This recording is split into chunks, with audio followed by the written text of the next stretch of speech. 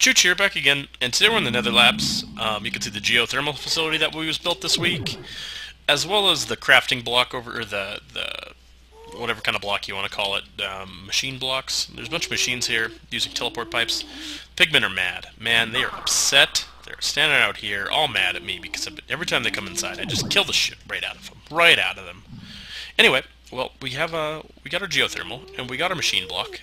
Next thing we need is a sorting facility, and because we already have an IC2 sorting facility, what we'll want to use is red power, just so we can, get a good feel, good grasp around all the possible things that we can do in Tekkit, which is a lot of stuff.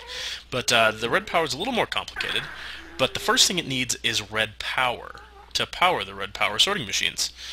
So what we're going to need to do, and you might say, Chooch, what the hell, man?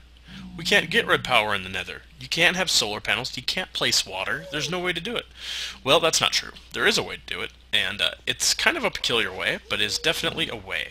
Now, what you can do is you can craft, using UU matter, you can make water stills. Now, UU matter, right here and right here, will make a water still.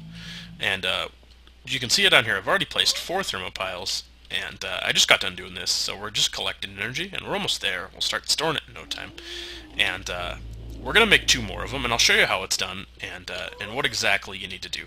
Now, to make a thermopile, you'll need a water bucket, or a lava bucket.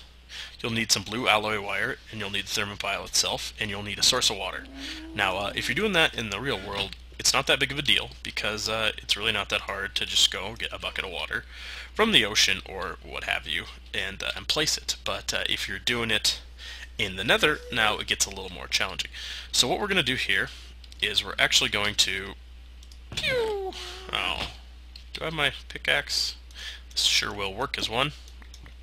We're going to dig these up, and because I want to place my next thermopile, excuse me, right here. Thermopile. Sounds like I'm saying pedophile. And we'll dig this down an extra one because I do want to change how it looks to the brick, so it all looks the same, And we'll need to dig out this wall here too because you'll be able to see it. Okay, and let's replace this and put this down here and one right there. And this is what you'll need to build. You'll need to build this exact fit. Well, this is the way I've always done it. I don't think there's another way you can do it. So, just like this, and I'll show you how you do it. Now, we're going to run them off the back, up here, and into this one right here. And we're still going to collect in there. I might add another. I built 2 bat boxes, but I'm not sure if I'm going to collect. Now, you will need to add in this little boop. Got a little wild there. You'll need to add in this little piece that hovers above the ground, just like that. Actually, I'm a liar. We'll need to keep that there for a second, because we need to add the lava in first. Now, let's add our lava in. One there, and next we need to put the thermopile on top of the lava, which is why you need that brick there. Now, does that vent actually do? No, it doesn't. Okay, kill this, and we'll kill this, okay? There we go. And next we will take our water stills, and the reason this needs to be elevated like this is because Thermopile use geothermal energy, or lava energy, whatever you want to call it, and it uses the law of entropy to collect energy. Now, it's going to, the water and the lava is going to keep the thermopile cool, and the lava is going to keep it hot. And when a hot surface and a cold surface connect, they release a chaotic amount of energy, which entropy, through the law of entropy, mind you, not actual entropy, the process of entropic decay, and they create energy. And this would harvest the energy from mechanical to electrical energy that we can use to power our sorting facility. So here we go. We got these bricks here, and the reason these bricks are up like this is because we need a way to get the blue alloy wire over here without screwing up our water source. So, because we do need water on all 4 sides, or it will not work correctly. In fact, it won't work at all. It might work like a tiny bit. Like, when I say a tiny... What the hell? There we go. That was just a glitch. Okay, it's all set up, and there you go. And if you build a voltmeter, which is right here, you can check, and it is working. It's making 2 amps. It's actually not making that much. It's just that's how much is getting collected because there's so many wires going everywhere. But whatever. This probably isn't the most efficient way to do it, but I did it in a limited amount of space, and as you can see, we're collecting plenty of energy, almost the max you can collect, and we can start storing that right away.